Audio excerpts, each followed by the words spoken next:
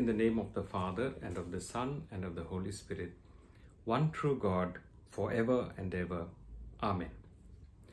For the purpose of this meditation, I'd like to take the Gospel according to St. Luke chapter 2, verses 27 to 40. It talks about the temple entry of Jesus along with Joseph and Mary. We also see the introduction of Simeon and Anna, two very righteous religious people, Anna being a prophetess, both of them coming at the moment when the entry of Jesus into the temple is being talked about. And as we think of that image in our mind, both of these two very encouraging, nice, old, and yet very hopeful people come into the picture. Jesus, as we know, was taken to the temple to fulfill what needs to be done when children are born, and he is very sincerely and faithfully taken to the temple by Joseph and Mary to fulfill that. For the purpose of our meditation, I'd like to talk about a specific thing, and I term my meditation as rites of passage to ease of passage. I'd like to qualify and define rites of passage in a certain way, because rites of passage are also used to talk about the entry into a cult or a group. That's not what I intend. By rites of passage, I intend to talk about the transformation we undergo, the entry we have into a community which changes the erstwhile status that we had and brings us into another status altogether. This is what I am talking about. So the essence of my sermon is to see how rites of passage and such rites of passage should be converted into an ease of passage in our churches. The first rite of passage which I suggest and also would like to thus say that we should convert into an ease of passage is the baptism of a child. In early days, for a baptism, the entire church community would stay on in church and attend that baptism, whether they were called and invited for the baptism or not. Now, what it suggested was the importance of baptism in itself. Not only the prayers being said, the holy oil being used, but more than that, the entry of a child into a community and into a belief of the Trinity and of Christ Jesus himself. Now, such an occasion could not be done without help, without the accompaniment of the community. And therefore we see baptisms in earlier days with the whole community, the whole church attending.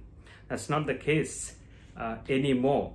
Now, what I would like to say in regard to how Simeon and Anna play a role into the temple entry of Jesus is to say how important it is for such rites of passage, for such sacraments when they happen in church, to happen in the form of a community, with the accompaniment of the community, and with a welcome and hospitality offered by members of the community. The other day, a colleague and a friend of mine, a priest who is in a nearby church, conducted the baptism of two children. And the members belong to our church, but because of some work going on in our church, the baptism had to be conducted there. And Father Reggie was very kind enough to accept to do these sacraments. And when the grandfather of the children came back to me and I asked, so how did everything go? And one of the things that he said was, the priest was very welcoming. The priest was very hospitable. The priest was very kind. The priest was very compassionate. And therefore he made the father and the mother of the children at ease, comfortable, happy, and there was not a trouble during the entire baptism. Whenever the children had, or they seemed to be in some kind of disturbance, he always made it a point to assure the parents that it's okay and that we could stop for a little time, make them at ease, comfortable, and then continue the service. In verse 28 of Luke chapter 2, we look at how Simeon is thrilled to take the child Jesus in his arms, and he praises God. Simeon is thrilled to take the child Jesus in his arms, and he praises God. Perhaps this is what the priest here also did during the baptism. And this is what we are also called to do, that we praise God for this child who has come for an initiation into the church. And therefore, it's not just a rite of passage, it's an ease of passage, not just for the child, but for the parents of the child as well. The second rite of passage I'd like to talk about is the Sunday school. And among ourselves, we always share points, and we say, especially for churches outside Kerala, that if you have a good Sunday school, you are assured of a well-attended church, because a lot of young parents are looking for a good Sunday school to make their children attend, to bring their children to. So the Sunday school has a big role to play, and so do the teachers in the Sunday school. They are the second parents of the children that we have. And as they teach, as they inspire, as they instill values to the children, so they must also make sure that they offer a wonderful experience for a child who's coming to a Sunday school. So Sunday school can be the best or the worst experience of a child, depending on how we relate with the child and how we deal with the child. Here again, we have to have an ease of passage instead of just a rite of passage. In verse 38, we see Anna speaks of the child to everyone who was looking for the redemption of Jerusalem. There is a certain kind of encouragement. There is a certain boost being given here. And as we look at our Sunday schools, we should question ourselves as to how we teach our children and how we try and put forward a credible way of grading children. Now, what about children with special needs? What about differently able children? What about children who have another condition which perhaps makes it a little difficult for them to follow the usual Sunday school?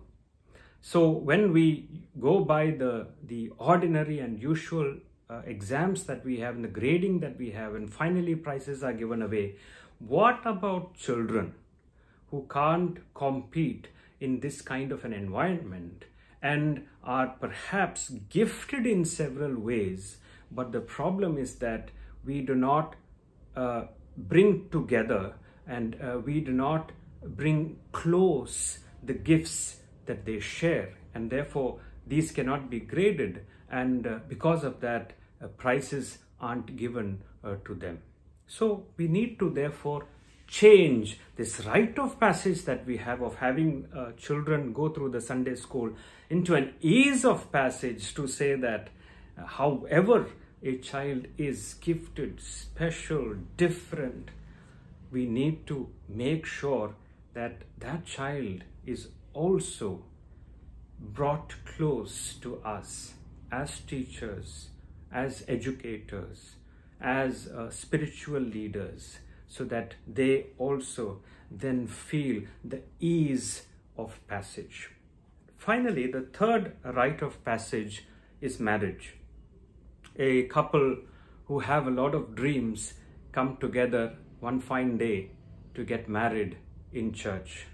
I always insist and tell other priests also that it's very, very important to have a sermon preached for a wedding, because that sermon not only talks to the couple but also talks to those who have come for the wedding. Here again, a marriage is not just a rite of passage. It should be an ease of passage where we bring the couple and make them comfortable. In verse 29, Simeon says, "Master, now you are dismissing your servant in peace according to your word." There should be a hope which is felt by the priests and also by those who are attending a marriage, so that that hope and that peace is then given to the couple. We should not be bitter with ourselves. We should not be angry with things. We should not make untoward, rude jokes about marriage. We should not basically say that, okay, this guy is also getting married, and so welcome to the club, he's also now going to suffer. All these rude, male-dominated jokes, obviously made by a majority of male priests. This is not the need of the hour, but rather we need to make the couple at ease, happy, peaceful, hopeful, so that it's not just going to be a rite of passage, but it's going to be an ease of passage. Dear friends, let's also think about church like this.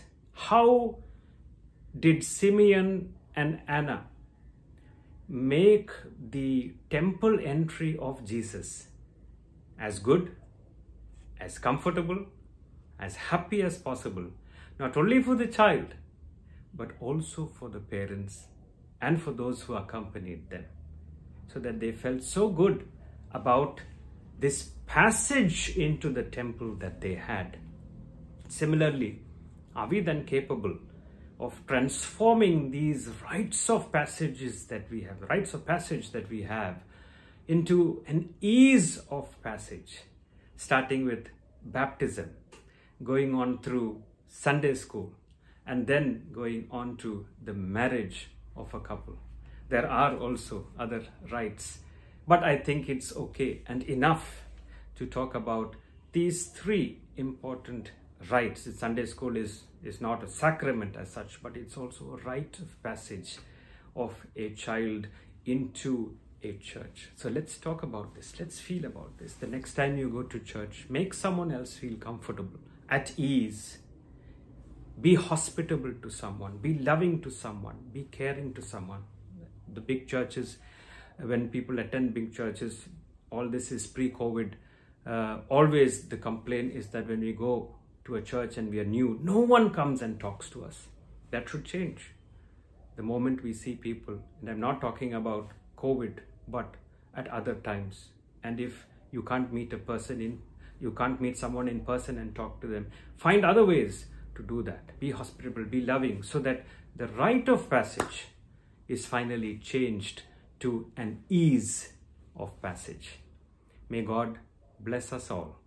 In the name of the Father, and of the Son, and of the Holy Spirit. Amen.